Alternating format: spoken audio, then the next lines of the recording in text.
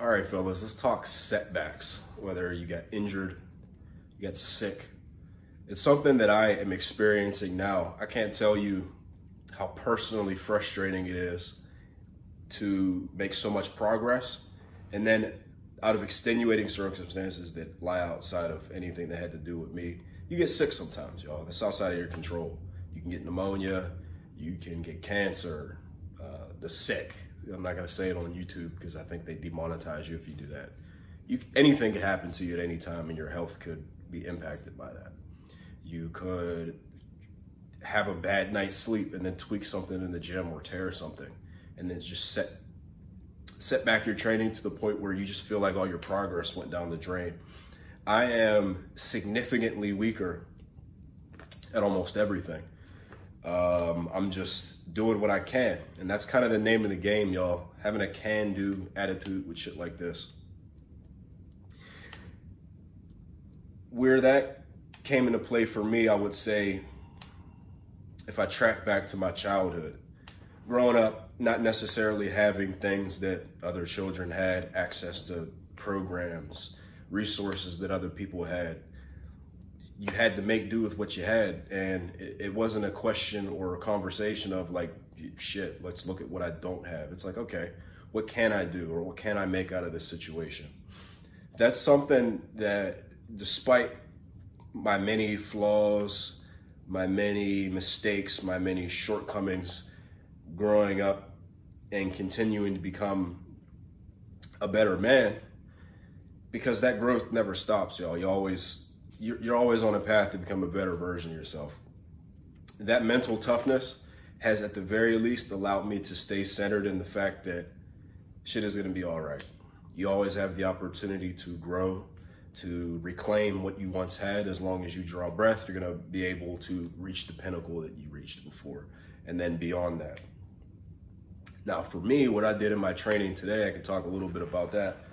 It was my primary benching session. So it's supposed to open up with sub-maximal bench pressing, going into back work, and then blah, blah, blah, all the accessories. There's a gift and a curse with everything. So here's how it worked out today. I knew just based on the warm-ups, I'm like, man, this bench top set is gonna be sorry. So I'm gonna do something that my boy Sam talked about the other day, maybe a few weeks ago, with dips. I had mentioned to him, like, dude, dips look chatty and everything, but like I don't feel them. You know, they feel heavy, I guess, but they don't do anything to my muscles. And then he's like, dude, like, I just did my pressing workout and I just pre-exhausted my chest muscles before I did my dips, and they felt incredible on my pecs. So I'm like, okay, I kept that in the back of my head in my data banks. For a rainy day, I kept that tool in the toolbox, right? So I'd have that terrible top set. I'm like, dude, this is sorry. Can-do attitude. I did an AMRAP, just did a burnout set, pre-exhausted my pecs, moved right into weighted dips. And the funny thing is, I actually chipped my best for reps set of 3 plates on weighted dips. I got 9 reps. In my head, I thought I got 11. This is why you record yourself when you train, y'all.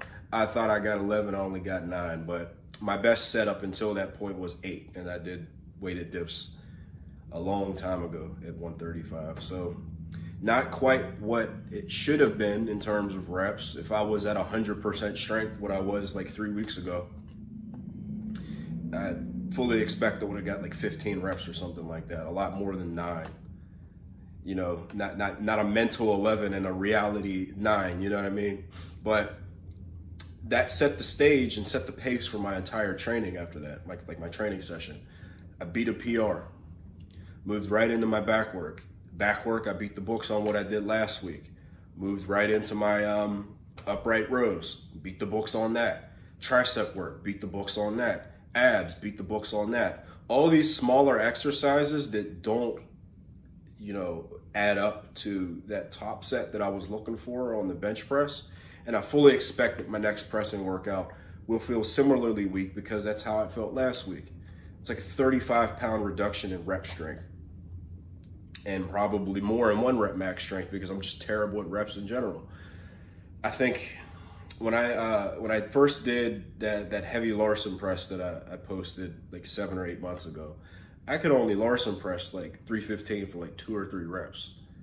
If you would have looked at that 1 rep max that I did, you would have never guessed that I could only do 315 for 2 or 3 reps. I've just always been traditionally better at singles. Everything else, more than a single, I just get significantly worse at.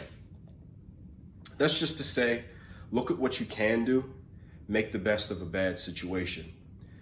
Another piece of food for thought I can give you, my first lower body session, this was directly after I was allowed to leave my house. I went to go train because I had spent the entire week sitting on my ass, quite honestly. The first 4 days of being in the house, I'm sick as a dog with like 103, 104 fever, pounding headache. Y'all saw the meme on my community post of the Star Trek dude with the big ass giga brain. That's how my head felt. So you just imagine the toll that took on my body. I lost 10 pounds. I'm like, okay, I'm gonna come in here. I know for a fact I'm not gonna be able to do a regular training session. I'm just gonna go through my favorite lifts that I'm most excited about doing and just hit something decent on there. Just take what I can for the day. Stiff leg deadlifts, I hit on paper a 10-pound PR, 515 stiff leg deadlift, but it was significantly harder than the 505 that I had did 2 weeks prior, where honestly, I felt like I could have did 3 reps with that shit. You know what I mean? And just to put 10 more pounds on it was like, it took everything I had. Going into front squats, my quads felt like not bad or painful, but just like they felt like jello. They were getting weirdly stimulated by very little weight. The bar just made my quads quake. You know what I mean? So I took what was there, 275, baby weight. I've done that for sets and reps, 275 on front squats with no belt. And everything else was similarly lower than what my baseline was. But I'm so inundated in the process of getting stronger, I don't have anything to prove to anybody but to myself. There are a few inspirations that, you know, I, out of respect for them, would like to reach the pinnacle that they've reached in terms of strength or something resembling it, or do something for the world and for, you know, people in the weight room, you know, in lifting culture. I would like to contribute something of equal value to them, but, you know, I'm jacked, I'm ripped, you know what I mean? Like, I have nothing to prove to anyone but myself. What drives me is my personal curiosity to see what I can accomplish with the time that I have on this earth. And that's just the mindset that I have with it, y'all. That's something that I think each and every one of you could take something away from. You don't have to look at it the exact way that I do. You don't have to be someone that is mostly process oriented, but to some extent, you want to keep yourself anchored in that process. If you can train, if you can get up, you're able-bodied, good health, you can go to the gym, you're not, you know, like you're not living in squalor, you don't have all these extenuating circumstances that lead you to have a shitty life, and you can just go to the gym because you want to, enjoy that. I enjoyed every second of training today. I didn't like the fact that I was a lot weaker than usual, but shit, dude, I could have one arm, like guts. I could literally have one arm. I could have one eyeball like him. I could have legs that don't work. I could, shit, my back could be fucked up again. And none of that is the case. And other than a little bit of annoying congestion that I still have, I feel 100%. My breathing is good. My work capacity is good. It's just, I gotta build back the strength. Having the opportunity to be able to do that and then surpass that gives me something to work towards, because now it's literally me versus me. You know what I mean? That's very exciting to me. Short and sweet, just wanted to give you all a little food for thought. I gotta spend time with the Gaines Goblin. It's been all day, and I don't want to keep her waiting too much longer. Y'all have a good one.